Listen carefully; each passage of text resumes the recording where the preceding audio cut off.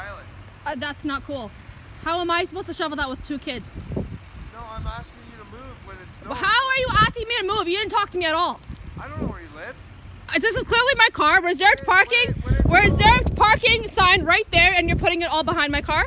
When it snows, why don't you move your car? Like why would I move my car from my parking spot? So I can pile snow there. It's not supposed to go here. My parking spot's here. Find somewhere else. Put it in the basketball court. Do something. I'll go with my snowplow. I'll put it in Okay, the basketball court. do what you need to do. Okay, put it on Instagram. Trust me. Have a good time. You too.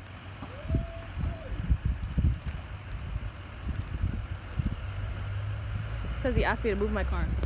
I'm supposed to move my car from my parking spot, my reserved parking spot in front of my house.